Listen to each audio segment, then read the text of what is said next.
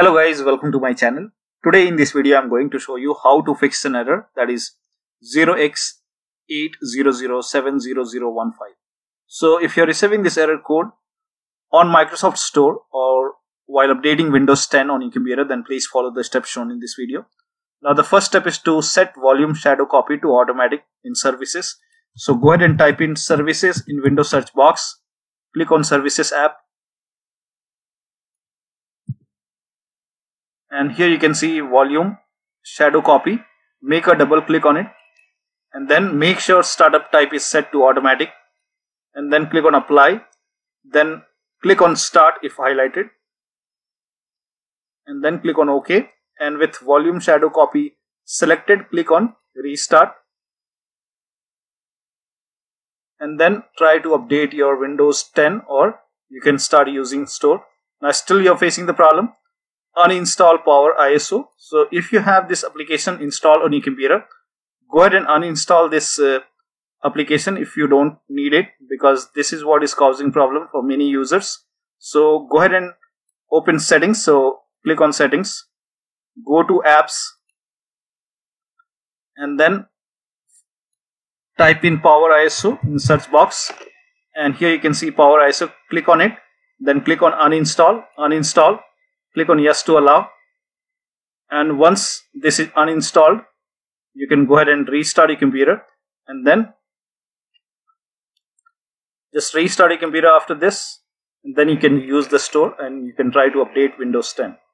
The next step is to run Windows Update Troubleshooter. For this, open settings, go to update and security, and then click on troubleshoot, click on additional troubleshooter, click on Windows Update, then click on run the troubleshooter, and once the troubleshooting is done, restart your computer and then use Store or try to update Windows 10. The next step is to run DISM and SFC command. So type in CMD in Windows search box, make a right click on command prompt app, then click on run as administrator, click on yes to allow, copy the first command. The command is provided in the video description. Paste it on the power command prompt window and then hit the enter key. And once this scan is 100% complete, on the same window, run the second command, copy this command, paste it on the PowerShell window. Once this scan is complete, then hit the enter key, and once this scan is 100% complete, restart your computer and then you can start using Store or update Windows 10. The next step is to restart Windows Update Services. For this, again type in services in Windows search box and then click on services, find Windows Update in the list, scroll down and here you can see Windows Update. Make a double click on Windows Update, make sure startup type is set to automatic, click on apply, and then if start is highlighted, click on start, then click on OK.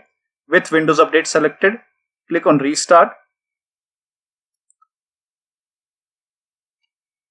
Now the next step is to run Windows Store app troubleshooter. For that, open settings once again, go to update and security, click on troubleshoot, click on additional troubleshooter, scroll down and here you can see Windows Store apps, click on run the troubleshooter, and then once this is done, try to use Store.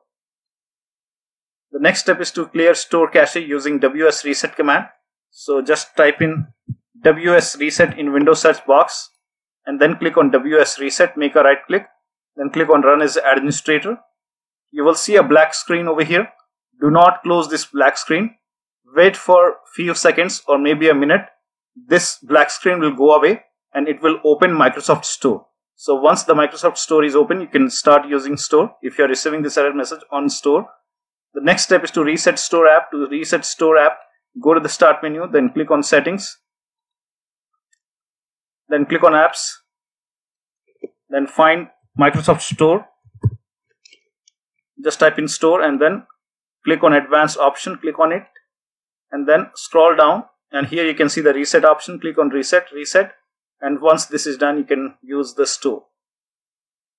Once you see that tick mark over here, then you can launch the Store once again. Now the next step is to use Windows 10 Update Assistant. So